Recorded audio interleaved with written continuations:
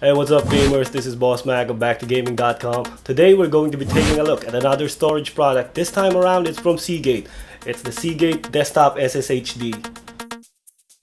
This is the latest generation of SSHDs from Seagate, which aim to bring faster performance than normal hard drives but still give you the large capacity you need for bulk storage. Seagate achieves this by integrating SSD NAND flash memory into the drive. This allows files that are stored in the NAND to be accessed much faster. This is similar to what we've come to expect from SSDs today. To make things easier for the user, Seagate uses a technique called adaptive memory technology, which learns your usage patterns and puts your most used files in the NAND flash memory, giving you a boost in access speeds.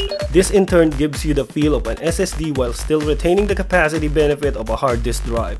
Physically, there's nothing different about the Seagate SSHD. It's still your standard 3.5-inch desktop drive and comes in 1TB, 2TB, and 4TB capacities.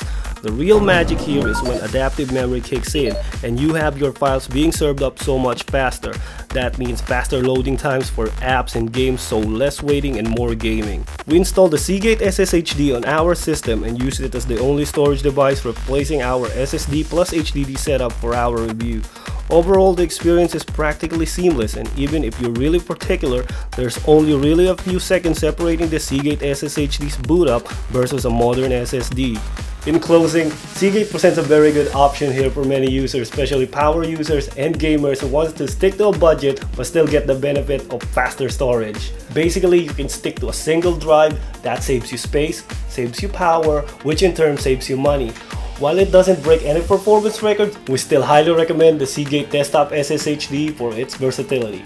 This has been Bossmac of BackToGaming.com. Thank you for watching.